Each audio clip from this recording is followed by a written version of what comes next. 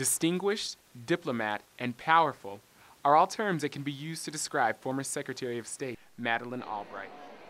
More than 1,000 people came to Clues Hall Wednesday evening to hear Albright speak with humor about her life and career as a U.S. diplomat. And the lady of the screw-top bottles says, "So what exactly happened here?" And I said, "Well, I used to be Secretary of State." And she said, "Of Bosnia?" Many students in attendance, including freshman Al Carroll, were pleasantly surprised by the tone of Albright's remarks.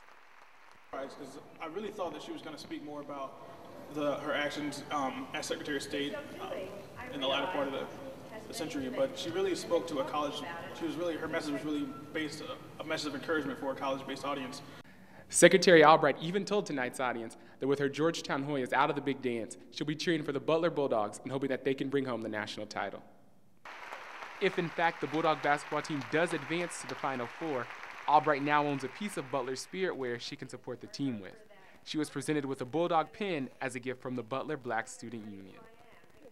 Like she said in her speech, they became a part of her daily wardrobe when she was Secretary of the State, so we thought that we would add, some Bulldog flair to her pin collection.